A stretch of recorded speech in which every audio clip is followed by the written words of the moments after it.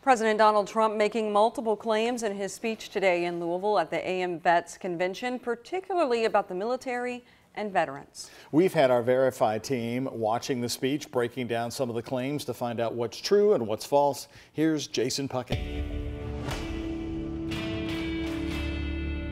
The president was talking at the American Veterans National Convention, so no surprise that a lot of the speech was on the military and specifically veterans. First up, a claim about pay for military members. We've delivered the largest pay raise in years for every soldier, sailor, airman, Coast Guardsman, and Marine.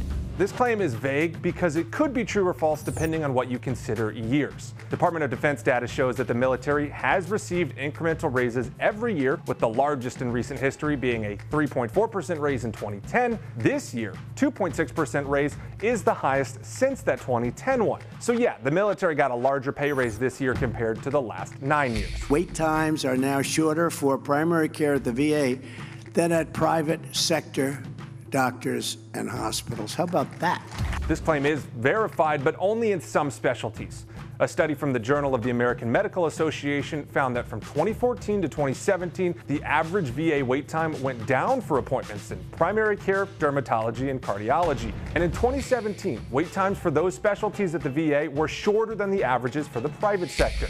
So yeah, for VA appointments in primary care, dermatology, and cardiology, the wait times were lower than in the private sector. But that may not be the case for other specialties.